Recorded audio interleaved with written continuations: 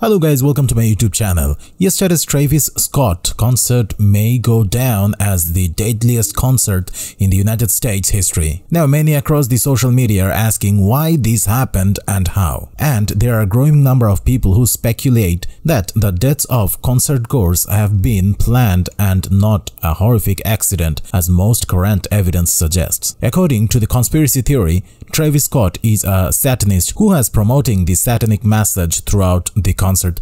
Thank you so much guys for watching this video. For more this kind of video, please subscribe to my channel.